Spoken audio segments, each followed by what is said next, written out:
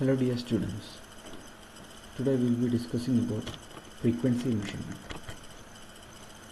We will be using the circuit Wien's bridge for measurement of frequency. So this particular Wien's bridge can be used to measure frequency in terms of unknown values of various bridge elements. And most of the elements will be known, and we will have some values of bridge elements unknown, and we will be varying these bridge elements and we will be finding out the frequency. Now the frequencies can be measured in the range between 100 Hz and 100 kHz.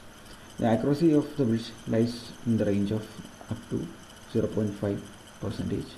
And we'll be providing an AC input supply voltage, and this input supply voltage may not be purely sinusoidal, and they also will be having some harmonics, and because of this reason the frequency the Wien's bridge is frequency dependent. That is, once the frequency varies, the entire balance of the bridge also will be affected. So what we do is that a filter is connected in series with the null detector or the galvanometer in series with the detector, so that the frequency effects can be nullified. So that is one of the issues that occur in Wien's bridge. Now we will look at this in detail. Now this is the structure of a Wien's bridge. We have capacitance and resistance arms. So we have two arms which are purely resistive in nature, which is a non-inductive resistance R3 as well as R4.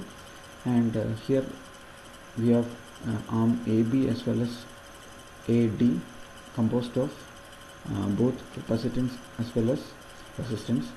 These two resistors R1 as well as R2 are mechanically coupled, in the sense whenever you change the value of R1, automatically R2 also changes, so that you can get R1 equal to R2 in such a manner. So that is being achieved using some mechanical coupling. Now under the balance condition, we will have V1 equal to V2 and V3 equal to V4, because as I have already explained, your terminal B as well as D will be at a common potential once your current ID equal to 0.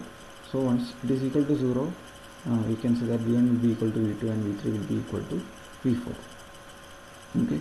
So under this condition, so we have already explained how Z1, Z4 equal to Z2, Z3.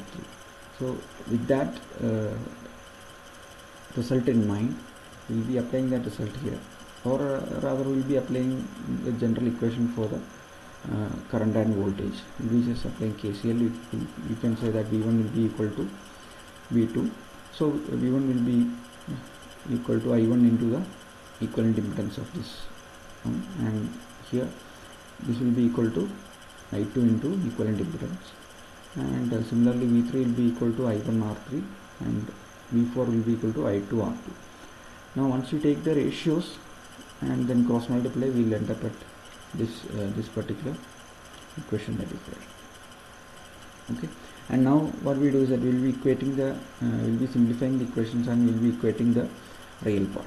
So what you can do is that you can expand these terms and simplify it, and on equating the real part, what you will get is that R4 by R3 equal to R2 by R1 plus C1 by C2.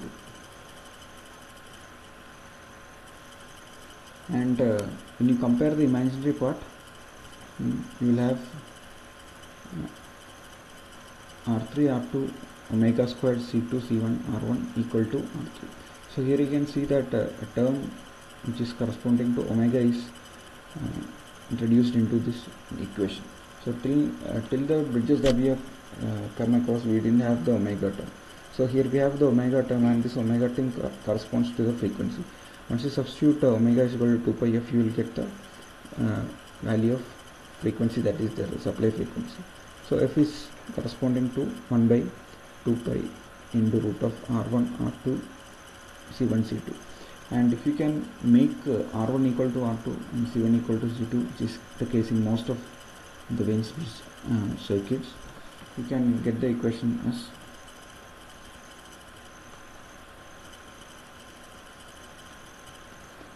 so you can get the equation as F is equal to 1 by 2 pi RC. I think that is again explained, shown in one of the future slides. Okay, now we'll just take a few moments to explain phasor diagram of this Wien bridge. Now, so phasor diagram again is the relationship between current and voltage which is there in this circuit. So we'll start with arm AD.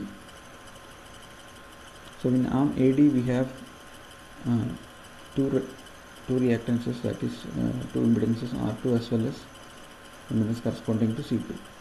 So I2, if you take I2 as a reference, I2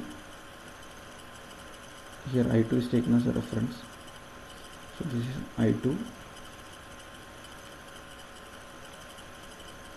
So I2 is taken as a reference here. So I2 R2 will be in phase with I2. Now the impedance I2 into X C2 or I2 divided by omega C2 will be lagging behind this I2 R2 by 90 degree. So that will be here. And the resultant of this, so I2 R2 is the voltage, I2 into X2 is the voltage. So the resultant of these two will be giving you V2. So your V2 will be I2 R2 plus J I2 X C2 or I2 divided by J omega C2. So that will give you V2. So you will get the value of V2 here.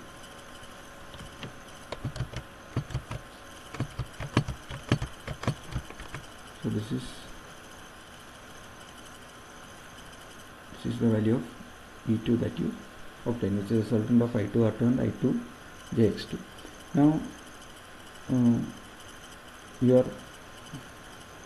so this V2 will be corresponding to or equal to V1 in phase as well as magnitude. Okay, so V2 will be equivalent to V1 at balance condition in phase as well as magnitude. So you can write V2 equal to V1, and you can say that V1 is equivalent to IR into R1. IR is the current through this R1. So if I call this as IR, so this will be IR. IR will be in phase with V1. And this capacitive current, I am calling this as IC. This IC will be leading this IR by 90 degree. So this is IC. Okay, so here we have IR. So this is IR, and IC will be leading IR by 90 degree. So resultant of IC and IR will give you I1. So that is not here. So this is I1. Okay, so resultant of IC as well as IR gives you I1. So we have solved for both the branches AD as well as AB. Now we'll move on to the next two branches, BC as well as CD. So here the equation is V3 equal to V4. Now V3 corresponds to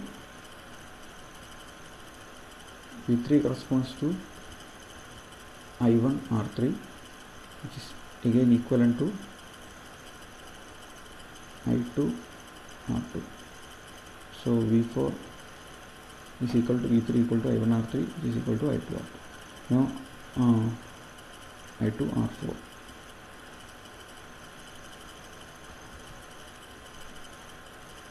So I2 R4. Now I2 and I1 are in phase here. So I2 R2 will be also in phase, and I2 R4 will be in phase, and I1 R3 also will be in phase. So that is being marked here, this value. So V3 equal to V4 equal to this value. Now the resultant of this V1 plus V3. The resultant of V1 is already here. Resultant of V1 and V3 gives you the supply voltage. So if you have the triangle here, so if you take V1, resultant of V3 as well as V1, so you will get the value of the supply voltage V. So you can take this as a supply voltage V. So that's how you explain this particular phasor diagram.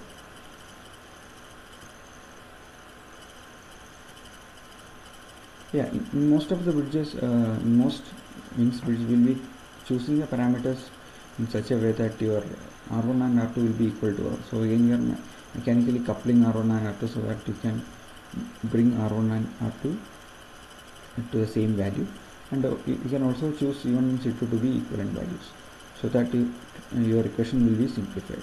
Again, one thing that you have to remember is that it is a frequency sensitive bridge. So with the variation of supply frequency, you are trying to measure the frequency. Supply frequency varies, again the balance of the bridge also may get affected. So again, as we have already told, we will be using some filters to reduce the effects of frequency at the detector side. So thank you so much. We have come to the end of this particular lecture.